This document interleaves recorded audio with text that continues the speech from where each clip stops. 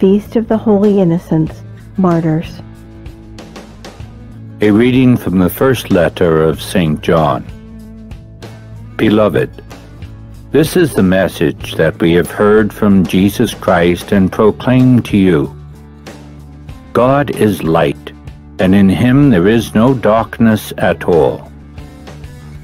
If we say we have fellowship with him while we continue to walk in darkness, we lie and do not act in truth. But if we walk in the light as he is in the light, then we have fellowship with one another, and the blood of his Son Jesus cleanses us from all sin. If we say we are without sin, we deceive ourselves, and the truth is not in us. If we acknowledge our sins, he is faithful and just, and will forgive our sins and cleanse us from every wrongdoing. If we say we have not sinned, we make him a liar, and his word is not in us. My children, I am writing this to you so that you may not commit sin. But if anyone does sin, we have an advocate with the Father, Jesus Christ, the righteous one. He is expiation for our sins, and not for our sins only, but for those of the whole world. The word of the Lord. The responsorial psalm. The response is, "Our soul has been rescued like a bird from the fowler's snare." Had not the Lord been with us when men rose up against us, then would they have swallowed us alive when their fury was inflamed against us. Our soul has been rescued like a bird from the fowler's snare. Then would the waters have overwhelmed us.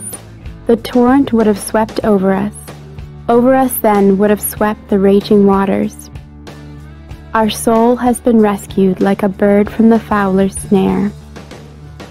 Broken was the snare, and we were freed.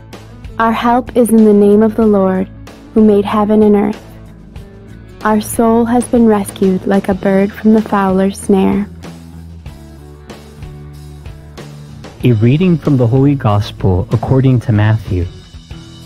When the Magi had departed, behold, the angel of the Lord appeared to Joseph in a dream and said, "Rise, take the child and his mother, flee to Egypt, and stay there until I tell you.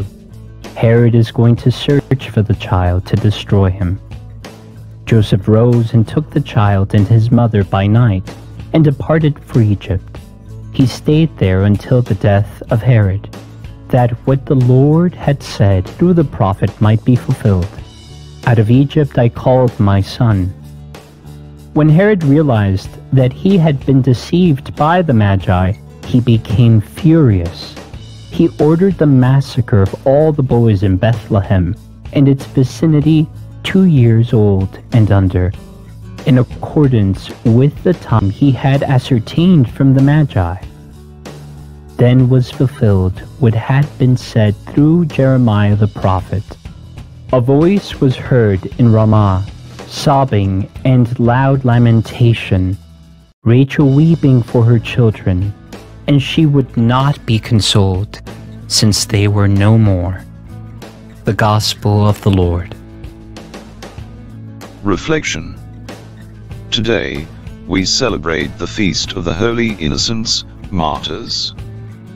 Embedded within the Christmas celebrations, we cannot ignore the message the liturgy wants to convey to us, to define with 2 clear accents, and even more, the good news of the birth of Jesus.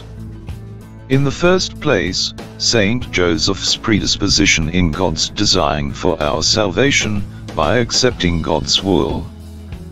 And, at the same time, the evil, the injustice we often find in our life, determined in this case by the martyrdom of those innocent infants. All this requires a personal and social attitude and response. Saint Joseph offers us a very clear and responsive testimony to God's call. We can, thus, identify ourselves with him when we are to take decisions from our own faith. In difficult moments of our life, Joseph got up, took the child and his mother, and left that night for Egypt. Our faith in God entails our own life. It wakes us up, that is, makes us fully alert to those things happening around us, because, quite often, it is where God speaks to us. He makes us take the child and his mother. God becomes closer, our travel companion, and he strengthens our faith, hope, and charity. And he makes us leave at night for Egypt. He invites us not to be afraid of our own life, which, more often than not, is full of shadows too difficult to illuminate. Today, those infants martyrs also have specific names in other infants, youngsters, old people, immigrants, ailing persons, requesting the response of our charity. So, John Paul II tells us, many are, indeed, in our time the needs questioning our Christian sensibility.